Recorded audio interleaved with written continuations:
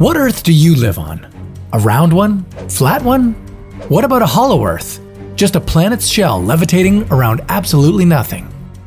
How would the laws of physics work on that hollow Earth? Would we be able to dig a hole all the way to its center?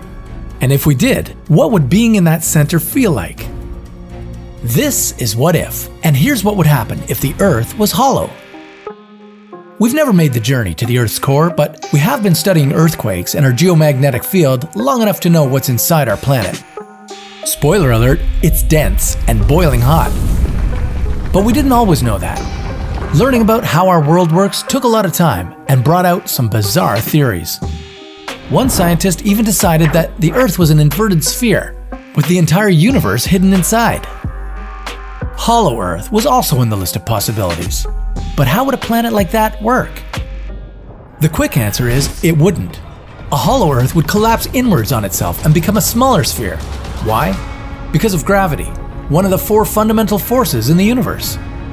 Gravity would bring all parts of the crust toward one another, making the hollow Earth just impossible. But where's the fun in that? Let's assume somehow the Earth's crust could levitate without collapsing on itself. Well, that wouldn't be much fun for us either. Most likely there would be absolutely no life on the planet, because for starters, there would be no atmosphere. The atmosphere of the Earth protects us from solar winds and space radiation.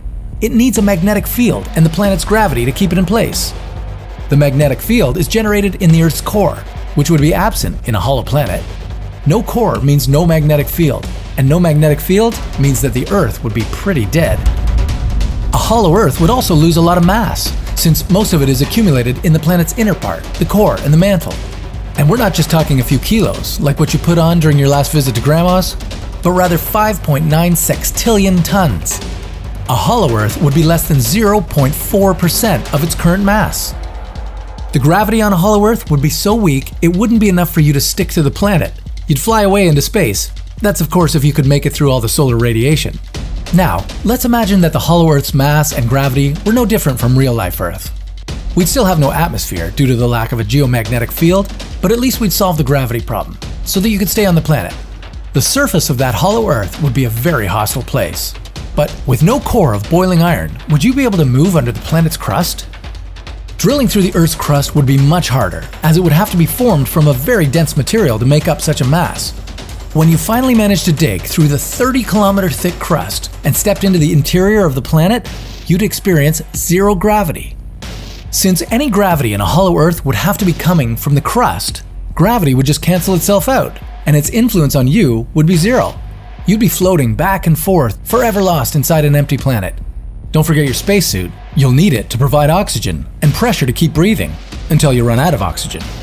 Drifting inside the Earth without a spacesuit would be like stepping into the vacuum of space. Trust me, you don't want to experience that. And next time you feel empty inside, remember that the Earth you're sitting on isn't. Maybe in the future we'll travel beyond Earth and stumble across a planet that is hollow. But that's a story for another What If.